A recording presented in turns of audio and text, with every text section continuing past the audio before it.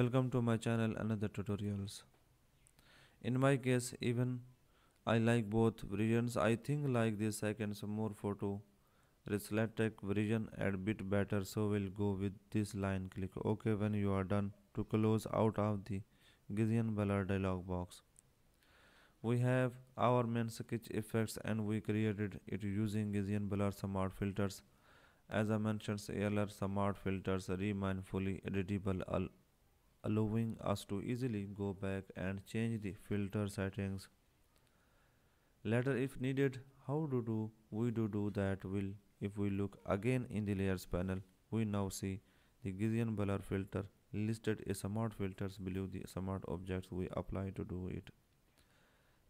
At any point you start thinking that your sketch could use a bit more fine tuning, simply double click directly on the words to reopen the Gaussian blur dialog box and drag the reduce slider as needed.